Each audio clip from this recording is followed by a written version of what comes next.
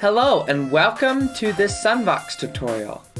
This is a quick start guide for your first song in SunVox. Alright, so let me just quickly explain what SunVox is all about. SunVox is a modular tracking software. Tracking as in the way that it organizes its patterns like this, and modular as in the way that it uses its instruments. It has a modular instrument building design, which makes it so you can create very cool, complex synths with just the modules that are built into SunVox. SunVox is the best free DAW for making music, in my opinion. Alright, so with that out of the way, let's get into the tutorial. I'm going to show you the bare minimum of what you need to write your first song in SunVox. So let's jump right into it. So the first thing you need, obviously, is to download SunVox. There should be a video in this corner if you haven't done that already. Make sure that we press this button in the corner and click New Project and then click Empty. With that out of the way, let's explain some things. SunVox has three major parts to it. We have the timeline down here, and this is where we organize our song. We have the module view. This is where we organize and create our own instruments. And then we have the pattern editor, and this is where we make patterns for our songs. Alright, with that out of the way, the first thing I want to explain a little bit more in depth is going to be the module view. In SunVox, the module view, this center piece right here, is where we can put our instruments. We have right here a module called the output, and we have to make sure we connect all our instruments to the output, or else there will be no sound in our song. So go ahead and double click to open up this new module tab, and then let's create a generator module, which is the fourth one down. There we go. Now we have this generator module, and what this module does is it generates just some simple waveforms, some simple sounds, some simple synths that we can use. So all we have to do now to get some sound is to press this keyboard here. Now as you see, it shows a visual, but the problem is we do not have it routed to the output module. So what we have to do this is just hold shift, click and drag, and route it. There you go, you're routed to the output. Now we can get some sound. And that's a pretty basic sound. You can modify the parameters of the generator right here, change the volume, the waveform, and other things, which we won't go in depth for this specific tutorial because we don't need to. This is your first song. We're not trying to be all fancy like today. Alright, so now that we've created our first module, let's go ahead and start adding some notes into our pattern.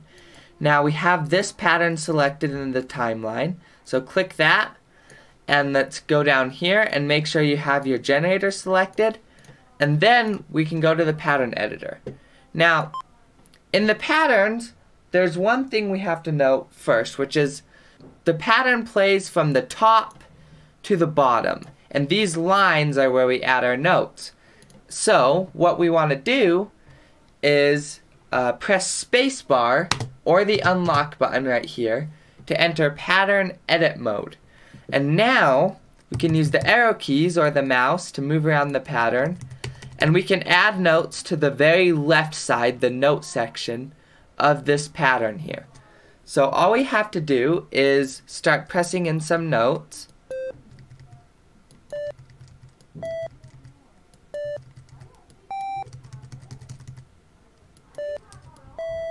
And there we go. We can use the arrow keys to move around.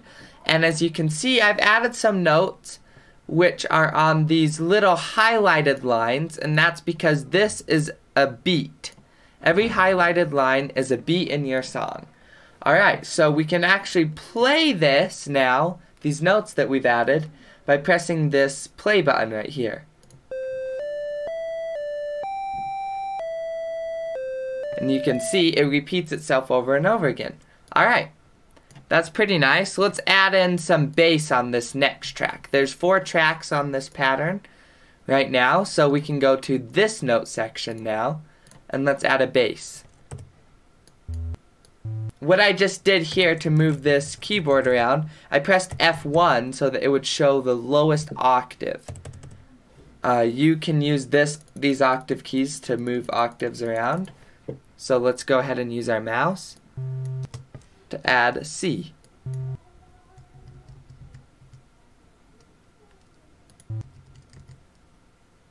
We'll make this kind of a more sad song.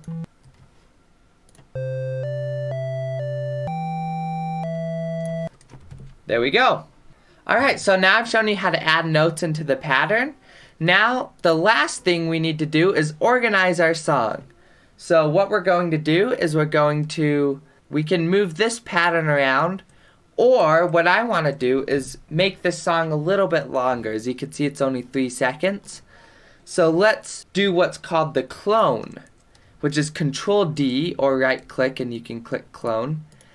And what that will do is just clone this pattern forward a couple times. And now it will repeat itself a couple times. Alright, well, we want to add some variance to the song, so let's actually delete these cloned patterns. And let's add a new pattern by double-clicking.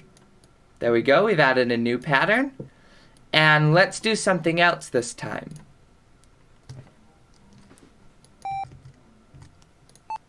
This is going to sound like row, row your boat. Kinda, apparently. There we go. And let's go ahead and add in our bass now.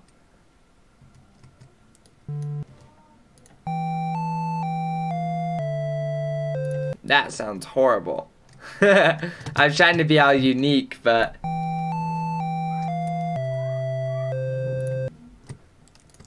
There we go. Let's go ahead and clone that pattern now. So now we have a little song we've created here. How about let's add one more thing, and we're going to create a new module in the module view by double-clicking and adding a drum synth, which is just right below the generator. Hold Shift and drag, click, drag to connect it to the output. And let's add some drums, but let's create a new pattern by double-clicking.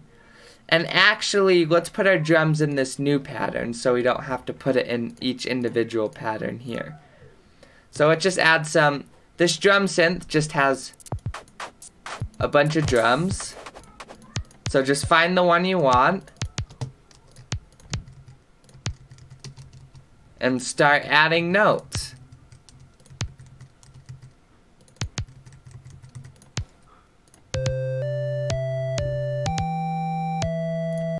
And let's add some hi-hats on the new place here.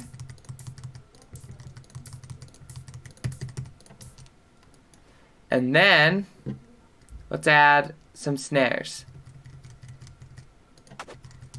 I don't like that one. I don't like that one. I like that one. Now let's go ahead and use Control D to clone the pattern further. And we've created our first little song. Let's go ahead and play it, and then I'll show you how to save your song and export it. And then you will be finished with this tutorial, and you will have made your first song in SunVox within just a matter of a couple minutes. So let's go ahead and play it.